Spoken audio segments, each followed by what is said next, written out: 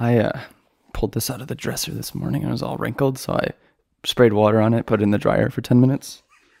Still a little wrinkled. Hey, welcome back to the video I've been making pretty much every year now, and this time it's in the same place with virtually the same exact setup. My pad is like, oh, look at this light. Oh. Creativity. This is going well so far. I ran into Sean Rizwan in Central Park earlier this year in May, and he guessed how much money I made. I want to say like 500K a year. Whoa! I don't know. I have to stick around and find out, see if it happened. All right, but for real, today I'm going to break down my gross and net revenue for my business from this entire year, and there's 6 categories. 1, YouTube AdSense. 2, affiliates from YouTube. 3, digital asset sales and YouTube sponsorships. 4, commercial work. 5, my wedding photo and filmmaking business. And 6, online education. After I give you the gross revenue of all 6 of those, I'm going to talk about my expenses and then give you the net revenue for the entire year. This video is strictly for education, information, and inspiring people. I don't ever want this to come across as me just toting how much I make for no reason at all. The last thing I would want is for this video to feel more discouraging than encouraging. I just really want it to be fuel for you and your business growth and letting you see what's possible for yourself. So financial YouTubers have been losing their credibility since the fall of the stock market and the crypto market in recent months and last year. The last thing I would want is to lose that credibility with y'all. I want to earn your trust. I want to keep your trust. And so I'm hoping that the transparency in this video does that. And that, yeah, I'm just genuine with the way I make money and that I don't want to do it just for the sake of making money. I said this last year and I truly mean it, that if this channel were to ever devolve into something less than what it is, I would want it to burn to the ground. That if it doesn't help anymore, that it's only positive for myself and not for the people watching it, I don't want it to exist anymore. So I hope that gives some sort of credibility as I approach this. Yeah, I just hope you enjoy this. This is the kind of video that I always like watching. And to be honest, this type of video by other people is the reason I have been able to increase my income year after year. So I hope it does the same for you. Category 1, YouTube AdSense. In 2022, I made $11,588.85 net revenue, but in 2021, I made $11,552.29. $6 more. Woo! Weirdly enough, last year I had 3.8 million views and about almost double the amount of subscribers, but that was because I made a couple meme videos that were super short. If you actually look at my retention rate across the channel, my average view duration was 1 minute and 40 seconds in 2021, as opposed to my retention rate in 2022, which is 3 minutes and 35 seconds. It's because I didn't make 1 minute long meme videos that got 1 million views. First, a word from our sponsor, Squarespace. But with that as well, because of the content I was making with being longer form and about other things other than jokes, the RPM was much higher, the rate per mil, which is what I make per 1,000 views on a video. So $7.90 per 1,000 views on a video versus the $3.04 that I was making in 2021, which YouTube ramped that number way down because of the meme videos.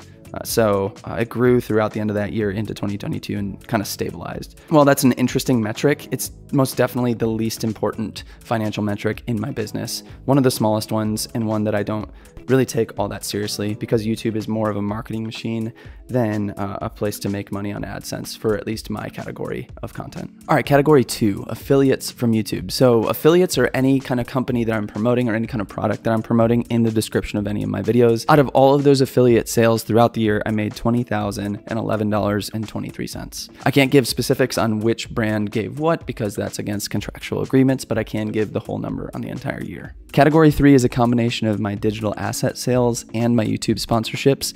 Again, I can't disclose the specifics on each of these based on contractual obligations that I have with specific companies, but I can give the entire picture on all of it all together. And that number was, where is it? $84,156.92. This is a growing part of my business as I do more and diversified sponsorships as well as the sale of digital assets that help creative people in the photo and video space. Category 4 is commercial work. So this is mostly, no, it's all video work. It isn't a whole ton, but it was still a substantial chunk of income throughout this year and stuff that I tackled with people in Creative Club and will hopefully join forces with moving forward in a lot of the more commercial work we do in the coming year. So that includes work with Interior Define Furniture Company, a long-term relationship I've had with a chiropractor that I do content for down the street. Leica, which was crazy, is one of the last videos I made about re-release of the M6. Music Bed, I'm doing my own individual commercial for them and running that on Facebook and Instagram. This even includes money that Meta or Facebook paid to me for the bonuses on Instagram Reels. I had one kind of pop off and I've been paid $100 here and there for the last few months of 2022. So all of that commercial work totaled to be $39,522.21. Category 5, my wedding photo and filmmaking business. Now this one is constantly evolving, and as I said in my financial recap last year, I only shot 15 weddings last year and had been dialing it back because of all the other stuff I'd been doing on YouTube, making a course, doing more commercial work, podcasts, new channels, all that stuff. And this continues to be ratcheted back further and further year after year, diversifying with associates. And this year I actually only did a dozen weddings. I only have 2 or 3 booked for next year and plan on only doing about 5 or 6. So I can still be doing stuff in that space and teaching about it. Truth be told, moving forward, as I get to be more picky and choosy with the weddings I shoot, I really mostly care about people that line up with my work philosophically and are able to pay the rate that I'm willing to do it for, because now we have 4 kids and a lot of these include travel. So I'm trying only to do about half a dozen a year at this point. So this number includes weddings that I have shot this year on my own, retainers that I've booked for next year, as well as payments through my associates, both my associate photographer and my associate filmmaker. And that total number was $99,315.29. Just missing the 6-figure mark. And finally, category 6, online education. This is the component that has completely blown up my business this past year and a half. I always wanted to do a course on wedding filmmaking and wedding photography, and I finally was able to roll that out in 2021. In that video, I had only taken about 2 months of payment from my online course, but the first 4 months of 2021 were the final months of payment in that first enrollment, and we did another enrollment period in the summer, which was another 6 months of revenue on the course. This was a very substantial part of my business this year. I'm also including my income from Patreon this year, which is a $10 a month service I have for extra behind the scenes and extra educational content, and just a place where people could support what we do on the channel now. To be honest, this endeavor has truly transformed my life and my family's life. So before I say this number, I just want to stop and say thank you to everybody that has trusted wanting to learn from me through the classroom and through Patreon.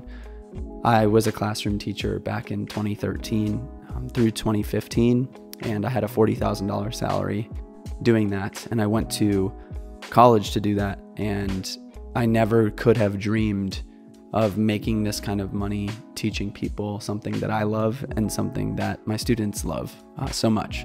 And so I just want to thank you guys so much for giving me the opportunity to have a platform to do that. And it was an insane amount of work to put 2 15-hour courses together, but it's so cool to see how much it has served people, how well people are responding to it, and how much success they've gotten from learning from it. This year, I do plan on moving it to evergreen with no enrollment period. So I want to break it down into smaller chunks, and we're still figuring out what that's going to look like, but hopefully this spring into summer, it'll be available again for enrollment and indefinitely open for enrollment. So be on the lookout for that. The total number with all the education this year was $263,640.49. Yeah. It's just, I'm fully aware that that is a large number. I'm fully aware of what is possible in the educational space being just an unlimited ceiling of what that number could be. And the truth is, I'm getting to a point with money and with finances where I'm not super interested in making a whole lot more for the sake of making more. I don't really think I've ever felt that way. Getting to a place where I could sustain my business and my career and anybody that works for me, first and foremost, my family. It's just mind blowing to sit here and work through these numbers year after year and seeing the growth. And again, it's brought me to a place of imposter syndrome, of feeling like, do I even deserve this amount of tangible success? It's something I regularly need to humble myself on and be grounded in, that it could be taken away at any time. Truth be told, anything on the internet, anything in life could be taken away at any point. So I want it to be clear that I am deeply and profoundly grateful for what I'm able to do and make now with this outlet. And I just want to make that abundantly clear in this video, so thank you. So given all that information, all of those categories, my business's total gross revenue for 2022 was roughly $518,234.99, over $500,000 in gross revenue. Again, never thought that was even possible. Pretty mind-blowing. But as all you business owners and entrepreneurs know, that number doesn't mean anything without evaluating expenses. So my expenses included associate payouts, my wedding photo and video business, documentary trips, because we did a full-blown, full-length documentary this year going to 7 different cities. So all the expenses of that, gear and software, especially for the doc, getting new gear like the C70 over there and the C70 that's recording me. My new employee, Shua. Come here, Shua. Say hi. You've seen Shua a few times. Hi, everybody. Paying him. And then classroom payouts for my course, equity profit in that, and everybody who helped me design and distribute the classroom. And then my assistant, my online assistant, expenses like that. The total spend for 2022 was $204,704.89. So my total net income for 2022 was $313,530.10. That's roughly a $50,000 increase from 2021. And I'm not projecting to make more in 2023. I'm kind of at a place where the business has sort of plateaued, and I don't even know what's possible with an evergreen model on the classroom and, you know, what the doc is going to do when we release it. We literally have no idea. So this year is much more about experimentation and investing and reinvesting that money into new endeavors and really things that I want to do, where I can really step back and not have to do a 40-hour work week, which is what I was able to do this year, and still make more money. And so that's always been the goal, and it's given me more time. It's given me more time to spend with my family, and that's what I care about most. And I want it to continue to do that. I have 4 kids, and it's to the point now where our oldest is 8 years old, and I keep talking to my wife about how he's like halfway to adulthood. And that's mind-blowing to me. And I don't want to waste the years I have with my kids. And I want to make sure that this business is successful enough that I can provide for them, obviously, and provide for people who work for me and work alongside me. But at the end of the day, what I care most about is having more time with them. And it's been so amazing to see that I've been freed up to do that and will continue to be freed up to do that. So I hope you're doing well in this new year. Happy 2023. I love you all. Thank you for watching. And yeah, see you soon. Bye.